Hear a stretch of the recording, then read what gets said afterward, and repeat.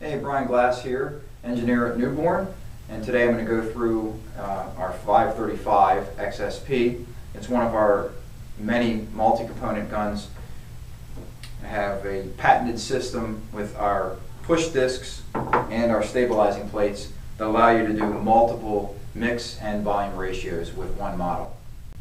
As I mentioned, all of our multi-component manual guns come set up out of the box a certain way.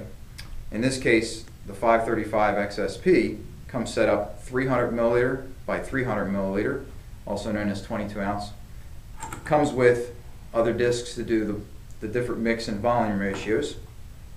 I'll demonstrate how the 300 milliliter by 300 milliliter works. Grab the back handle, press the thumb release to release the rod, pull the rod all the way back.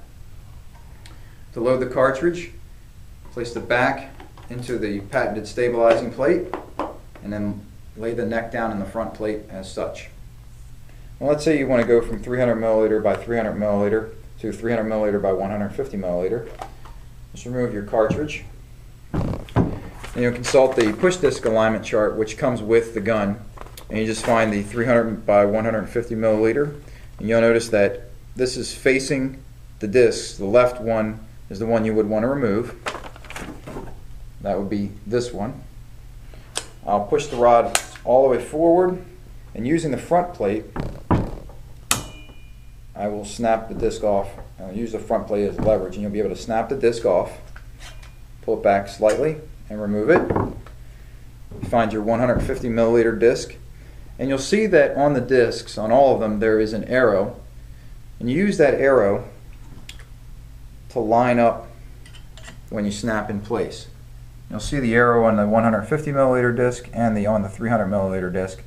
Those need to be pointing to each other, and I'll snap it down. Usually you'll hear that one went all the way. Sometimes you'll hear a couple snaps before you're all the way on. Pull your rod all the way back. Take your 300 by 150 milliliter cartridge, put it into the stabilizing plate on the back, and lay it down into the neck and the front plate, and you're ready to go to this mix ratio. Well, I appreciate you tuning in.